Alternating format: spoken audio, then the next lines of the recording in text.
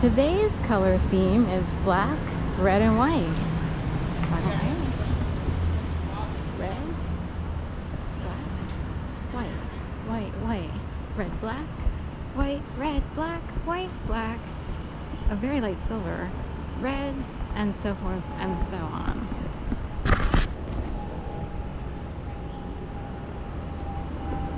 Do we live in a color-coded society? Is Philly a little bit of a perpetrator of organized stalking, organized placement, organized everything? If you are part of an organized or orchestrated community, do you live in a free America? Find your beach.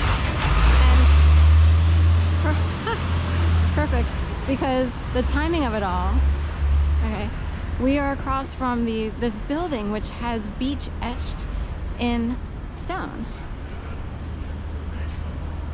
There's a bee here, but, and 3 ketchup packets.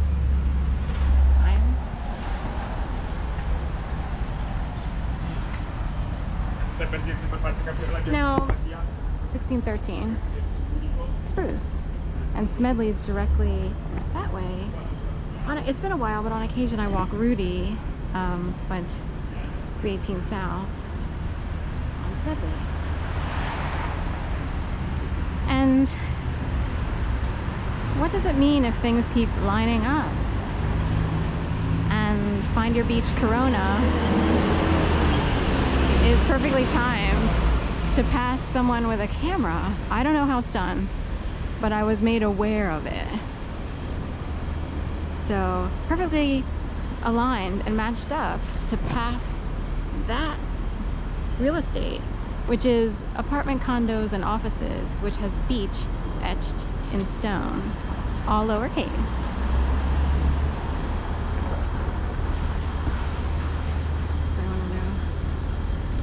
So anyway, I'm walking east towards 16th Street,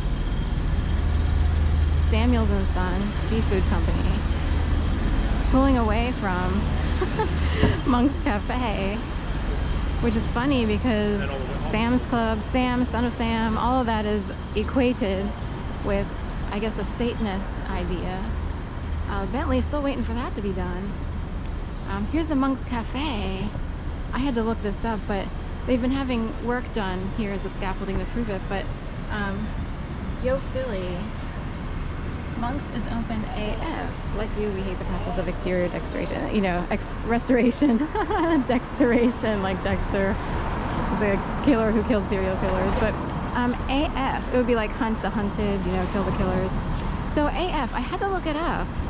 The only thing I could find that fits their sort of thing, really the only thing I could find, was as F-U-C-K, as fuck. So I'm afraid to say it because, you know, I'm not sure, you know, I don't have that huge of a following, so I don't think it's a huge deal. And I guess that's what it means, because we have to have this odd hipster-ish meets Christian who has to act bad Monk's Cafe. So that's my take on that. Check out the Lore Lodge, L-O-R-E.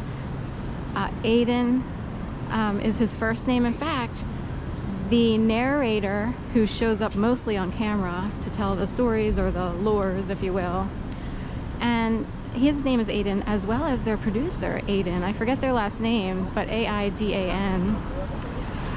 So I don't know if it's a coincidence or again, hipsters who are really Christian who have to pretend to be Satanists, okay? That provides for a certain type of person, right? Or the other way around, who winds up, you know, in Happy Valley, Penn State areas, you know, Levittown, certain areas of Pennsylvania, Kinder Van, here with these shuttled, and someone who has to say spiders, because she might come from a family that spiders people, creates webs around people. So aren't they cute? In little green and beige. All those kids carted around, they have a shitload of money. who has the money and who doesn't. So if you're carted around for kindercare in Center City, Rittenhouse Square, and you're raising your kids here, you probably are doing okay. There are single people who can just barely make it by not having a car, nothing else. You would never have kids and pay for kindercare. But anyway, we'll talk about spiders later, but you don't want a cobweb like Corona Beach passing by in front of the beach address. In a way, it could feel cobwebby. So anyway, back to the Lore Lodge. These folks, this guy took on this project, and I guess the producer went along with this guy took on this idea of narrating sort of really the stories, or even the depositions, if you will, of witnesses, the testimonials, the testimony of people talking about missing people. He does mostly missing and or murdered. I think it's like a missing, it's sort of like David Paulides or however you pronounce his name. He's notorious, David, for being on Coast to Coast AM radio and for trying desperately to find answers to things that remain a mystery. Rarely do you get a solid, good answer, which flies in the face of the justice system and sort of continues to promote, you know, a church mentality or similar, or anyone anti-government. The problem is there are actual victims, so like how do people be held accountable for, you know, being a perpetrator or a predator upon the victim? And if the victim is a nice person, you know, the victim doesn't always want people to get in trouble. It's like, I just want to know why this went on, you know, that kind of thing. But anyway, if you're dead and missing, that's a problem. But from what I hear, the Lore Lodge probably believes in the power of justice and apprehending people who continue to do heinous things against fellow humans. Like, what's going on? Unless it's a tit for tat, but often the victims or the missing in his stories seem like they come across as like regular-ish people who wouldn't have a lot of beef with like the mafia or anything, so, or the government. I have no idea. So anyway, but he usually sits in a home that's very old Pennsylvania, stone built, you know, almost like a stone cabin-ish type feeling, Poconos-ish.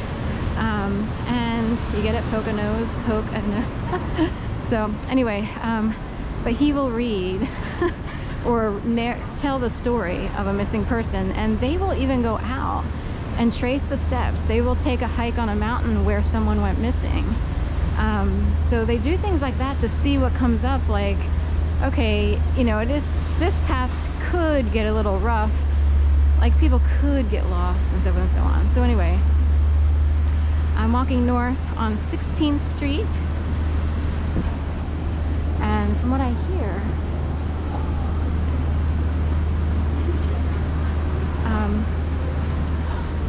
there is a funeral today.